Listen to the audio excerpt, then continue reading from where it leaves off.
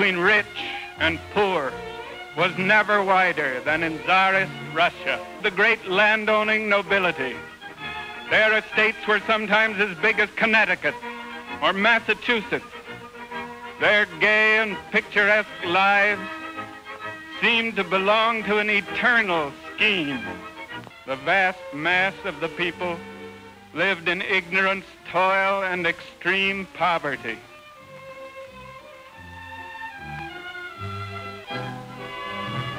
They began to march in groups, singing revolutionary songs, carrying banners, peace, bread, liberty. The Tsar's answer: I forbid all meetings in the streets. I warn the people that the soldiers have been instructed to use their rifles to restore order in the capital. You see here in the main thoroughfare of Petrograd the moving body of the power that overthrew the Tsarist autocracy and initiated those events which have altered the whole course of modern history. Stop the war. Confiscate the land. Russia belongs to the workers and peasants. All power to the Soviets. A civil war has to be ruthless, said Kolchak to his minister Gins.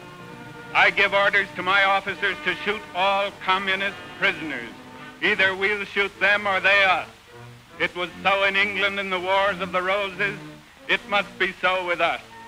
The white officers stand guard while their aides remove the shoes of the Bolshevik prisoners. The red soldier laughs at death. The red soldier is still laughing.